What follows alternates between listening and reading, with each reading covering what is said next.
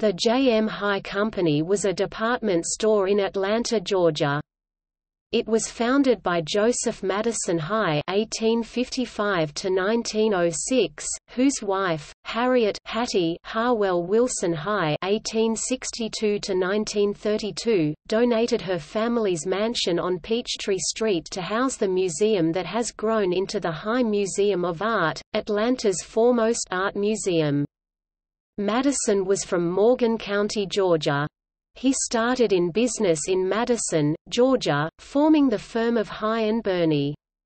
He later moved to Atlanta for greater opportunity, where he partnered with E. D. Herring to open up a dry goods store at 40 Whitehall Street, now Peachtree Street SE. A new store opened at 50 Whitehall in 1882. In 1884 High bought out Herring and renamed the firm J.M. High & Co. In 1887 High's department store opened a new location on the west side of Whitehall.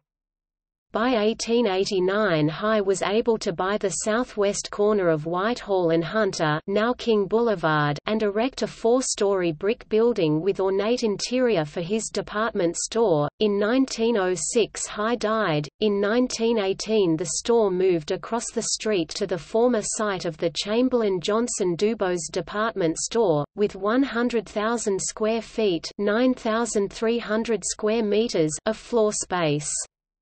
The new store was named the Daylight Department Store as the large windows did away with the need for artificial illumination. The old store on the west side of Whitehall was later occupied by the McClure 10-cent Company until the 1930s, then the F&W Gron Company, and it was finally demolished to make way for the new building of the H. L. Green Company. For about a year in 1926–27, High's was home to a broadcasting studio of radio station WDBE.